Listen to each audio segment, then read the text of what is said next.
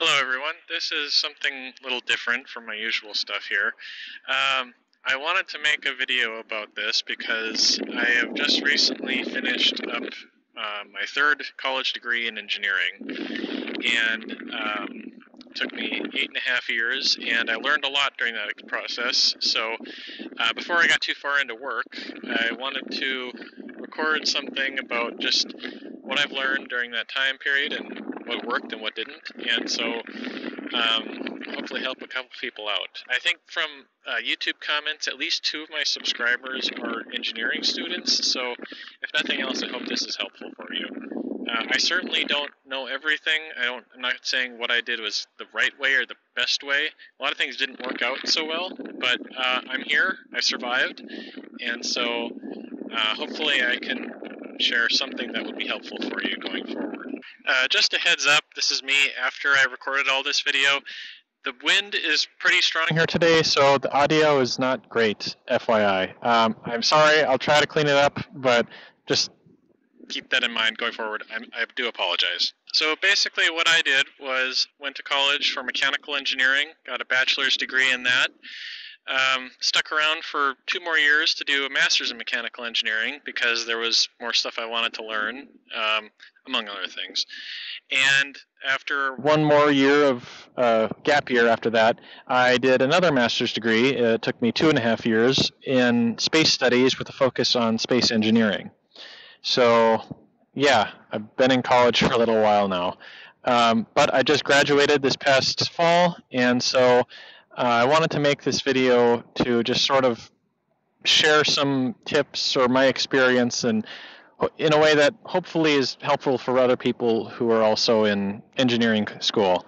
Or if you're in college for another degree program, maybe just some of this stuff is relevant to college in general. So,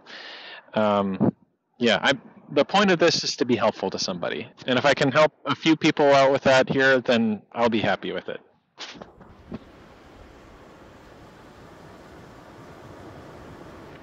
So I guess the first thing that is, you probably passed this point already, but if you're considering doing engineering college, my main point would be to know what you're getting into. There's a lot of work involved, a lot of very technical content, a lot of math, and it's certainly not for everybody, but after all the math that I've had to do, I definitely don't blame anybody who doesn't want to do that amount of math in their career.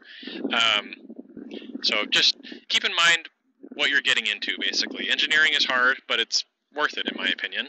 On that note, too, know what you want to get out of your engineering career or education. If you're doing engineering because you enjoy it and you really want to do it, that's great. You'll enjoy it. If you're doing it for money, depends on exactly what field you go into. Petroleum engineering is supposed to be one of the higher paying engineering fields, but aside from that, there's easier ways to make good money, so something else to consider. Another thing is to know yourself. It basically just figuring out what works best for you might not be the same as what works best for everyone else. So, like, as far as study habits especially is a big thing, or even like I was talking about, what sort of field you want to go into. There's lots of different ways to accomplish this sort of thing, and so there's not necessarily one right way to do it, basically, is what I'm trying to say. Just keeping it general at this stage of the video, the big theme of engineering education is delayed gratification. Putting off having a good time while you're in college until you can have a better time afterwards. So that's sort of the theme of at least my engineering education. On that note, too, there's a lot of times where you just have to grin and bear it. And you don't even have to grin, really. Sometimes you have 6 hours of differential equations homework to do in 2 days. And you just have to get through it. So a lot of times you just have to put, I don't know how else to say it, like you just have to do it. On the plus side, though, once you start getting into the higher years of education, the courses will get more interesting. So in my case, like for mechanical engineering, we start with basically the engineering version of physics, but eventually that gets into more specifics, specific areas that you want to focus on. Like I went for fluid dynamics, so I did a lot of fluids courses, and you can specialize that way to get the courses will become more interesting effectively. So in that way, you have something to look forward to. It's not always going to be basic linear algebra or anything like that. I mean, there is linear algebra throughout, but that's not the point. On the topic of whether or not you actually want to do this or not, the first few engineering classes I took, statics, dynamics, and mechanics of materials, are basically what they call the weed out courses, where if you're not into engineering, you probably won't enjoy those courses. So if you get through those and enjoy them, then you should be set. If you don't enjoy them, it might just not be your thing, and that's totally fine too. Not everybody wants to do math, and I totally respect that, and there's nothing wrong with it.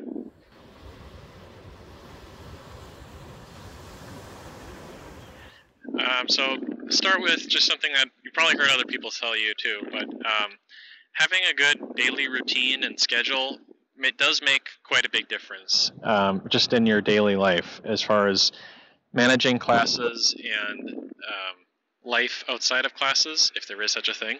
And so you probably heard other people talk about this, but just here to reiterate, that is important, or that is helpful. Maintaining a good sleep schedule.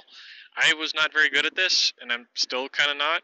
People will say caffeine and coffee is sort of essential for completing higher education, and I won't really disagree or comment on that. Just keep in mind your overall health and don't overdo it. If you need to take a break or find more time to rest, you got to take care of your body, and don't neglect that, essentially.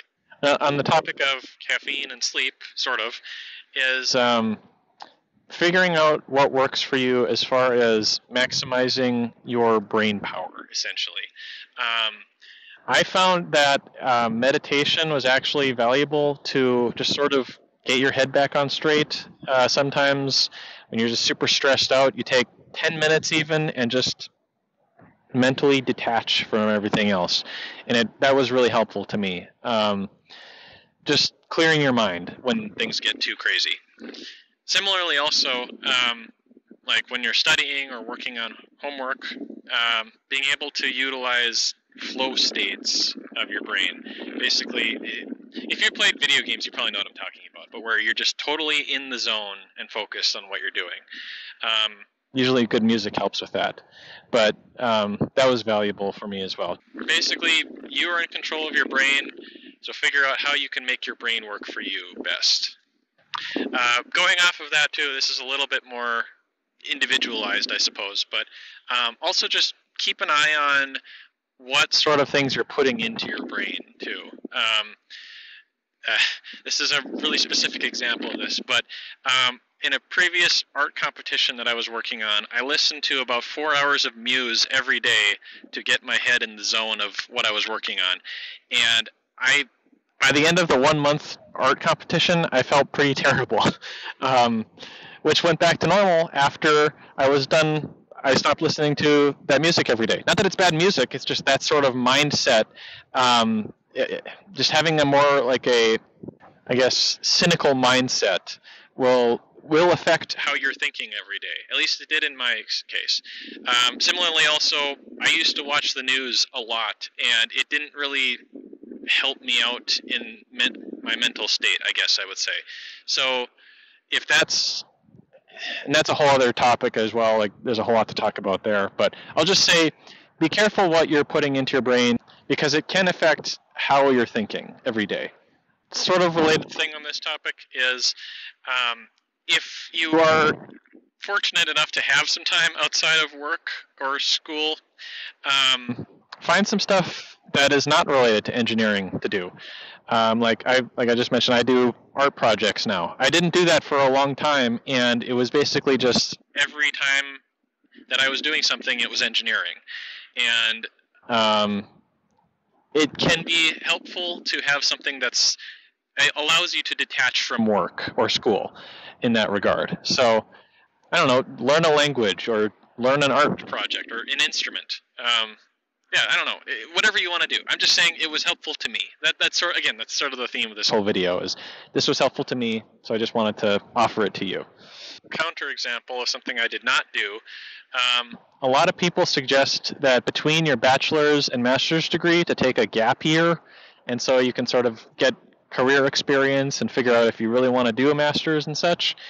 I did not do that between my bachelor's and master's. I did take a year off between my master's and second master's, which was valuable. So, and it also gives your brain a little time to just cool off, I guess.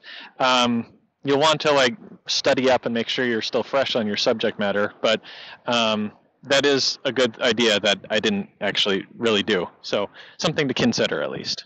One other thing I would say too, and regarding life outside of school or work, is that it's hard to have time for a lot of friends sometimes, and especially if you're an introvert, that's like me, that's already tricky enough sometimes. But just if you have good friends in your life, make sure you make time for them, because hopefully they'll make time for you as well. Another sort of psychological tip, I guess I would say, is something actually from Dr. Jordan Peterson, that was to take care of yourself like somebody that you're responsible for. Don't let yourself get too overworked. Don't stress yourself out excessively. Keep yourself healthy, and just treat yourself like somebody who deserves to be treated. And if that involves getting help from somebody else too, take care of yourself. Just make sure to take care of yourself. And another thing too, this is obviously a much longer conversation. It's just something I definitely have to mention as my best for last sort of thing, is that I would not be here without God's help. And I know everybody's situation is different in this regard, but there were a lot of times where I would not have made it without God helping me here. So just, if you need help, God is there. Again, that's a much longer conversation and too much to go into right now, off topic, but just something to keep in mind. And to close out with that, is, as the late, great John F. Kennedy once said, "Do not pray for easy lives, my friends. Pray to be stronger men." So I hope that was somewhat useful for you. Again, this engineering is very complex. I'm not saying I know all that's going on here, or that I did everything right, but again, I'm alive and I got a job. So I just, hopefully this was helpful to somebody out there. And I wanted to record it or write it down before I got too busy and forgot about all of this stuff. So hopefully, hopefully this is helpful to somebody. So yeah, thank you for watching, and I wish you all the best in your engineering journey, or in college of any type, whatever it might be.